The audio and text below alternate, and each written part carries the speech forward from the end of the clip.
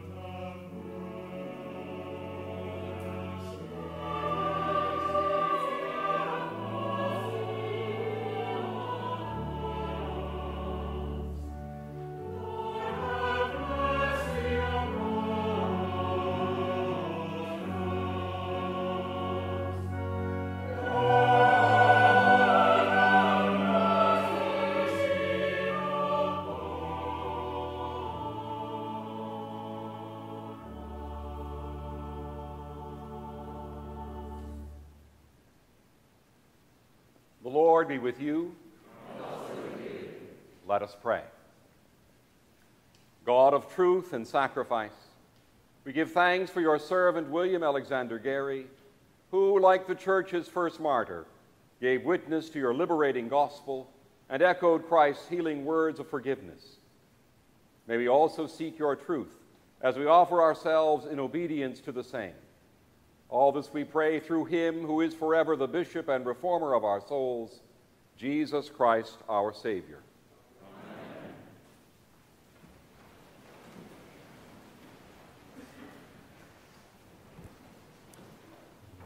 A reading from the Acts of the Apostles. When they had heard these things, they became enraged and ground their teeth at Stephen. But filled with the Holy Spirit, he gazed into heaven and saw the glory of God, and Jesus standing at the right hand of God. Look, he said, I see the heavens opened and the Son of Man standing at the right hand of God. But they covered their ears, and with a loud shout, all rushed together against him. Then they dragged him out of the city and began to stone him. And the witnesses laid their coats at the feet of a young man named Saul. While they were stoning Stephen, he prayed, Lord Jesus, receive my spirit. Then he knelt down and cried out in a loud voice, Lord, do not hold this sin against them. When he had said this, he died. The word of the Lord. Thanks be to God. Amen.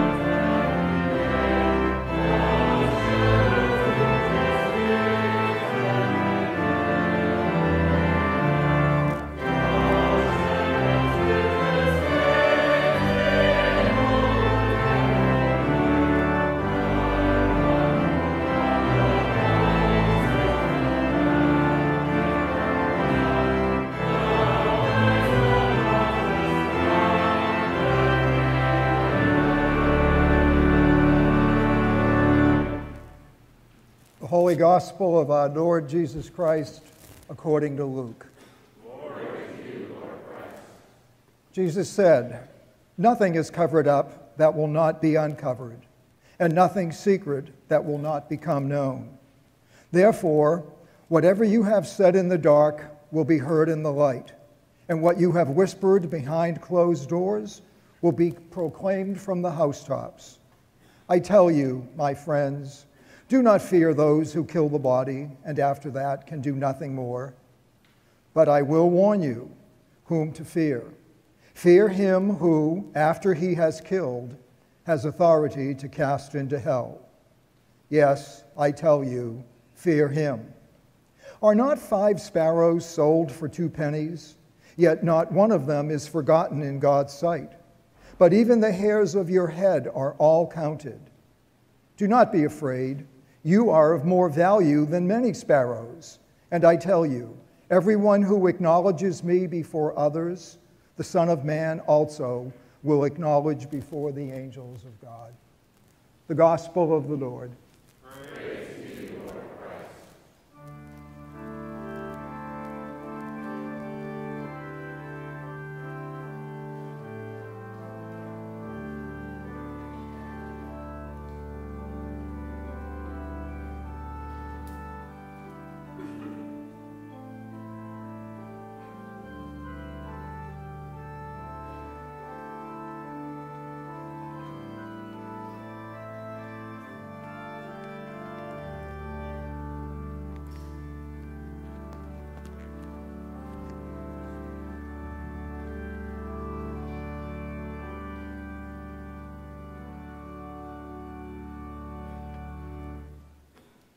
In the name of God, Father, Son, and Holy Spirit. Amen.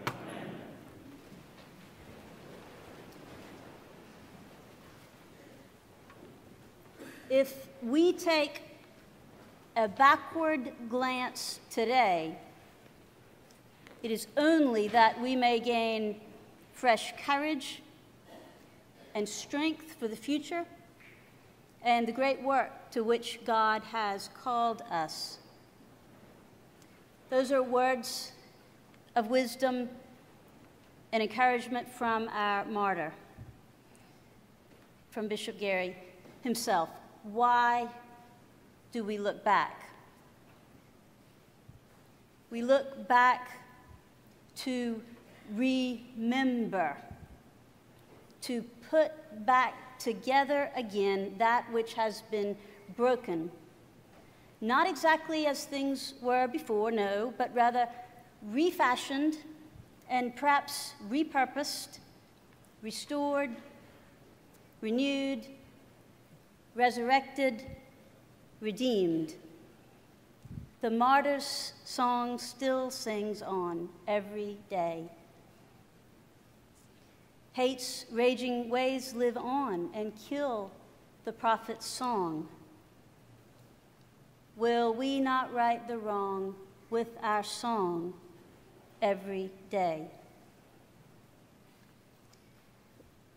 Those words, this hymn, of course, you know, was written by our dean, our resident hymn writer. You can laugh at that.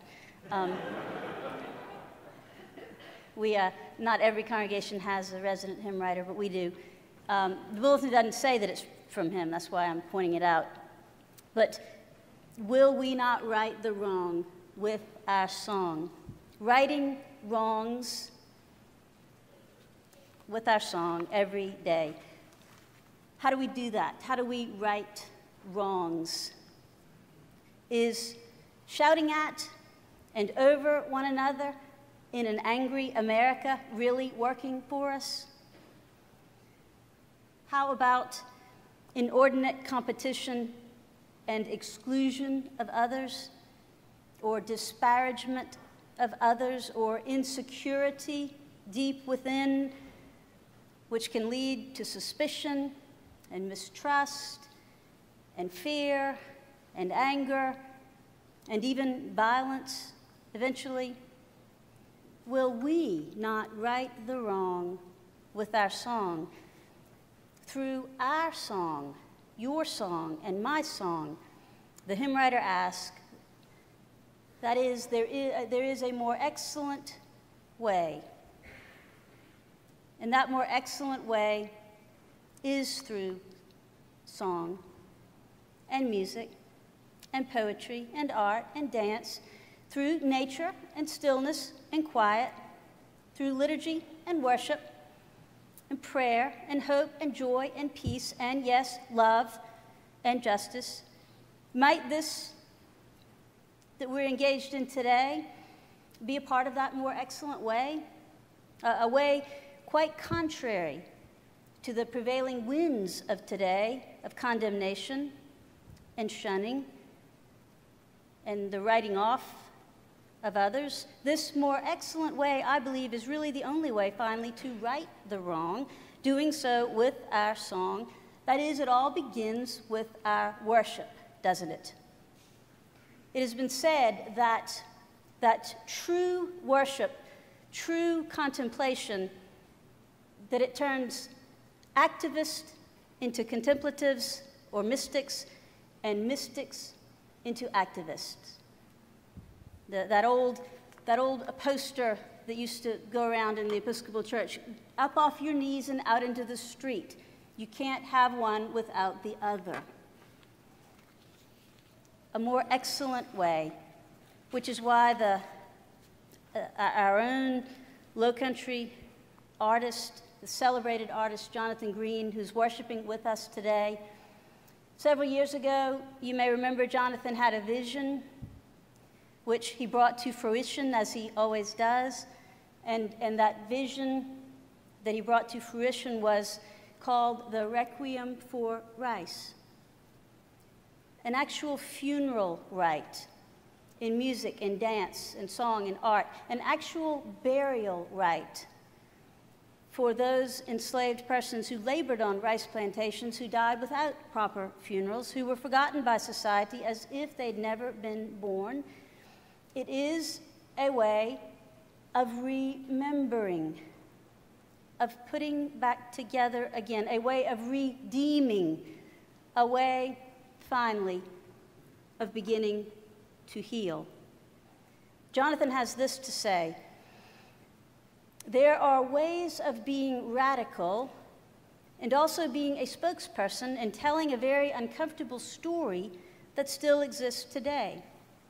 And sometimes, Jonathan says, you have to do that through beauty. You have to do that through beauty. Beauty. We are surrounded by beauty, are we not? Enveloped in it. Look at these flowers. Make sure you check out the flowers at the font as we have a baptism right after this service.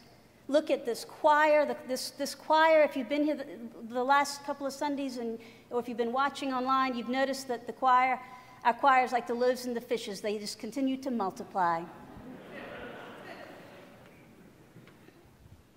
Listen to this choir, this organ, the exquisite music that is made here, all to the glory of God and to our own spiritual nourishment.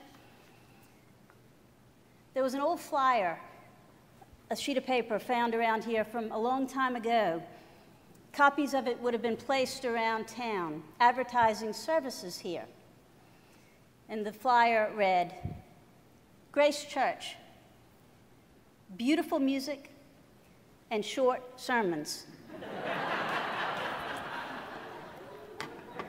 I promise I'll try to honor that. Now that we have the full choir back, they always remind the preacher. But one of the reasons Bishop Guerry's martyrdom, his witness, is so remarkable to me is that he was what we would call today a white, privileged son of the South in every way. Not in economic terms, because the economy, of course, had been decimated during the Civil War. It was the Reverend Anthony Toomer Porter who would procure a scholarship for Guerry to attend Sewanee. Bishop Guerry was progressive, but he was also conservative. He was orthodox theologically in the true and the best sense, classic sense of the term. but conservative, which to me makes his martyrdom, his witness, all the more remarkable. He wasn't seeking to die for his faith and for the cause of justice. Remarkable because it was about so much more than mere words. It was a life lived and a death embraced. On something such as, say, the matter of divorce, Bishop Guerry was unyielding in his opposition to it. But then again, during his lifetime, divorce in the state of South Carolina was not even legal. I say this not that we celebrate such a situation, but we do recognize that it is sometimes simply a part of life. Additionally, I think it would be fair to say that it likely never entered Bishop Guerry's mind that females might actually become priests in the church one day. Now, I don't discount him because of that. Why would I? For goodness sake. My point is, we might find things, or might not, in his preserved writings which could sound a little outdated to our 21st century ears. But that is often the way it is with the saints and martyrs. We remember them not because they were perfect or fully enlightened in every way that we might think they ought to be. No. We remember them and are encouraged by them because they were people of their own day who looked to a brighter day, and they shine a light, and they help us to see God. And they help us to believe that we too, in our own day, can be used by God to help build God's kingdom here on earth. The truth is worth fighting for, Bishop Guerry once said, as in the truth is worth struggling for. Will we not right the wrong? There is a more excellent way, and it is through our song every day. Every day, through our song. What is your song? Amen.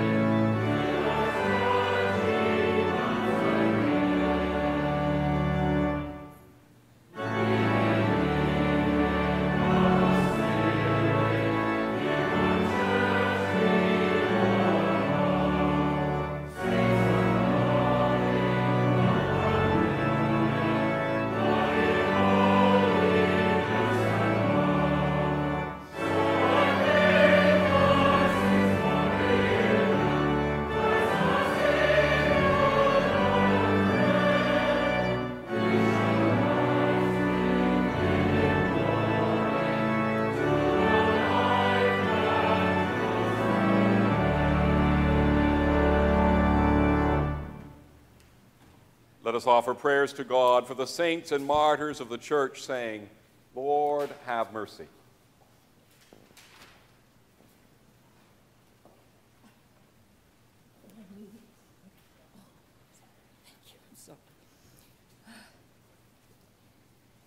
For this holy gathering and for the people of God in every place, for our Bishop-elect, Ruth Woodliff Stanley, for the Standing Committee of the Diocese of South Carolina, for Michael, our presiding bishop, and for Justin, Archbishop of Canterbury, for Voorhees College in Denmark, South Carolina, and the Church of Pakistan, let us pray.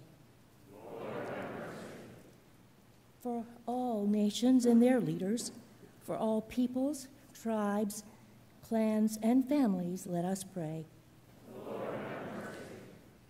For mercy, peace, and justice in the world, for all those who serve at home or overseas in the military, or in mission or outreach work, for Maxwell, Drew, Legree, Kurt, Thomas, Ethan, Henry, Griffin, Peter, Dennis, Christian, Bryan, Keen, Edward, Justin, Andrew, Francis, and Jake, let us pray.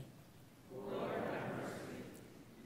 For all those in danger, the poor and the oppressed, travelers and prisoners, that the example of the martyrs may give them courage, and the help of believers give them hope, let us pray. Lord, have mercy.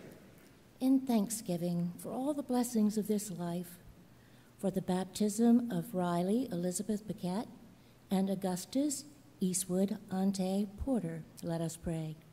Lord, have mercy.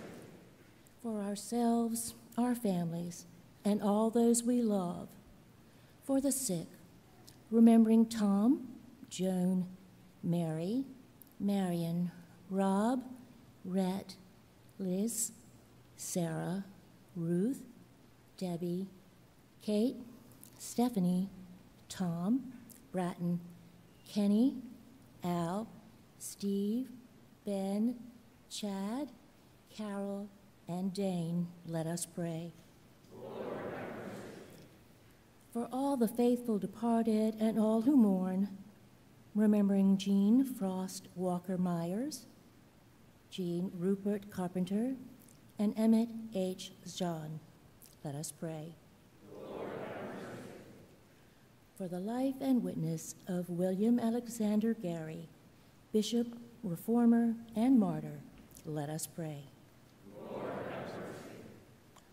Holy God, mighty God, immortal God, adored by martyrs and praised by the saints, receive the prayers of your holy church and grant them in accordance with your gracious will, through Christ our Lord. Amen.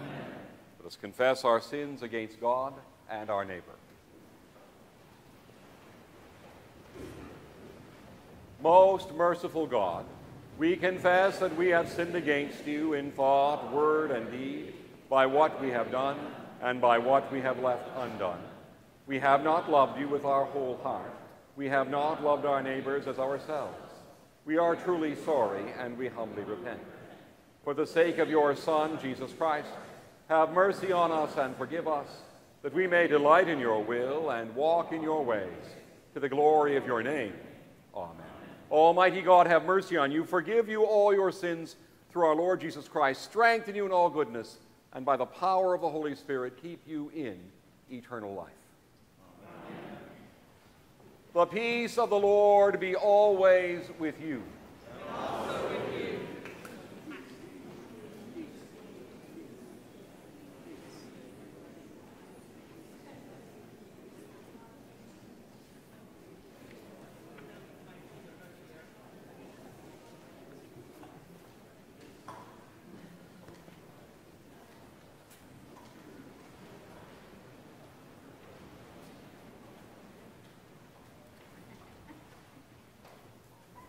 Please be seated. I think. Welcome to Grace Church Cathedral, whether watching online or here present in the cathedral. Do join us for refreshment, fellowship together at Hanahan Hall. It's so wonderful to be together again. Next Sunday, just like today, another quiet, introverted service. It's Independence Sunday. You know the colors, red, white, and blue. It's a different kind of Independence Sunday this year in the sense that it is Caleb's last Sunday with us, and he will be free at last, thank God Almighty, free at last after next Sunday. We're going to celebrate his ministry in our midst next week, so do plan on coming. A special menu for the day, and we look forward to a grand celebration with Caleb and family before we send him off to do missionary work in North Carolina. And as I said at the 9 o'clock service, it's a big job, boy does it. He is on long-term loan, and so we'll wish him Godspeed next week. But today, on this very special Sunday, we come to honor those who serve in the light of Bishop Guerry, our martyr. You may recall that it was in 2017 we established an award given in honor of the 8th bishop of this diocese, Bishop William Alexander Guerry, a bishop, a reformer, and a martyr. And we award this medal every year to individuals who best exemplify the spirit of sacrifice that Bishop Guerry modeled in his life and witness as the Bishop of South Carolina from 1908 to 1928.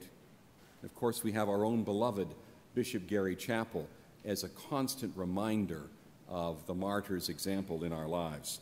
Today, then, on June the 27th, 2021, the Bishop Guerry Medal is to be presented to Mr. Jonathan Greene. Would you come forward, please?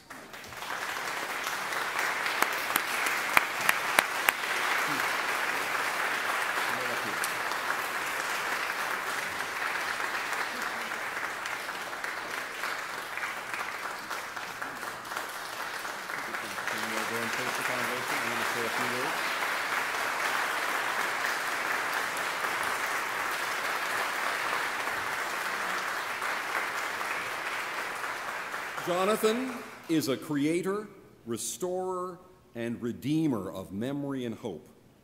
His singular gifts to our world are those of sight, insight, and liberation. As we celebrate Jonathan's international acclaim and visibility as an artist, we also pay tribute to his sacrificial and life-giving work in social and racial justice, for such work is just as powerful, not to mention eternal. Jonathan knows what it means to co-create with the Creator. He embodies the words from our hymn celebrating Bishop Guerry's legacy, "The Martyr's Song Lives On." And to that we say, sing on, Jonathan, sing on. Congratulations.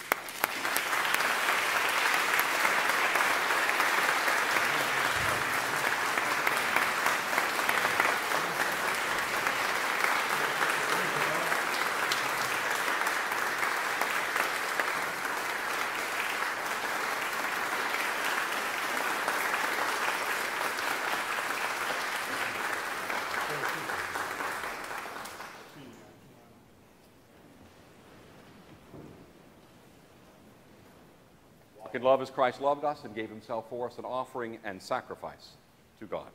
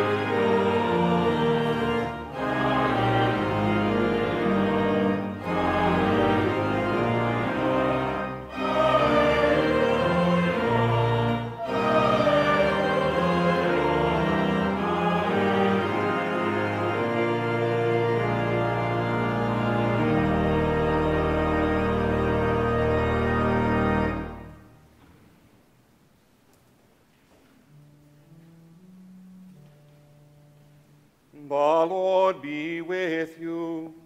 And also with you. Lift up your heart. We lift them to the Lord. Let us give thanks to the Lord our God. It is right to give him thanks and praise. It is right and a good and joyful thing, always and everywhere to give thanks to you, Father Almighty, Creator of heaven and earth, for the wonderful grace and virtue declared in all your saints, who have been the chosen vessels of your grace and the lights of the world in their generations. Therefore we praise you, joining our voices with angels and archangels, and with all the company of heaven, who forever sing this hymn to proclaim the glory of your name.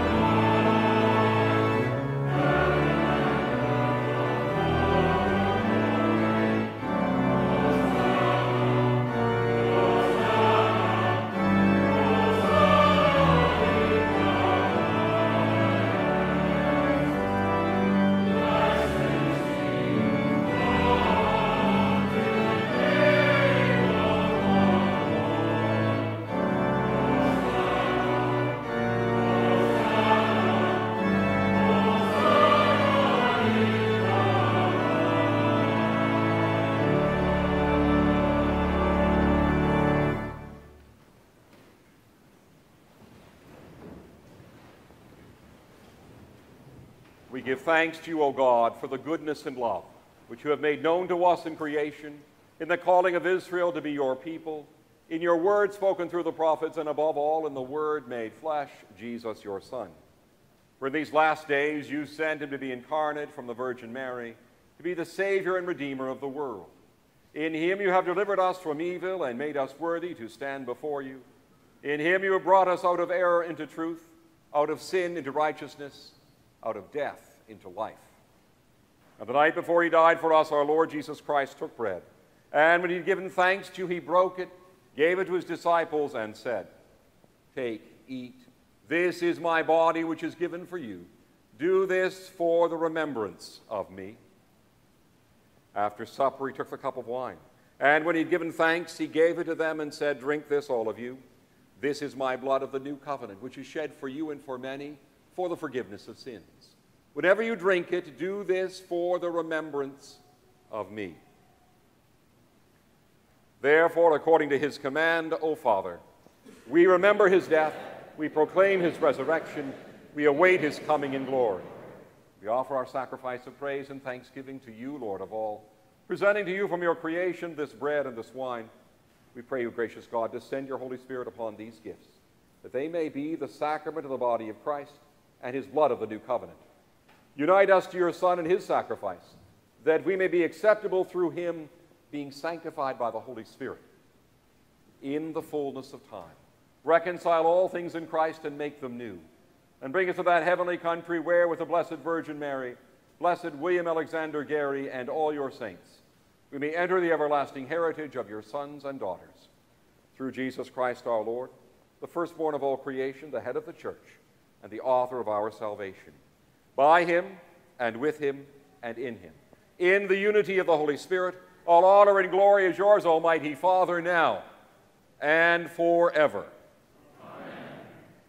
And now, as our Savior Christ has taught us, we are bold to say, Our Father, who art in heaven, hallowed be thy name. Thy kingdom come, thy will be done, on earth as it is in heaven. Give us this day our daily bread, and forgive us our trespasses, as we forgive those who trespass against us. And lead us not into temptation, but deliver us from evil. For thine is the kingdom, and the power, and the glory, forever and ever. Amen.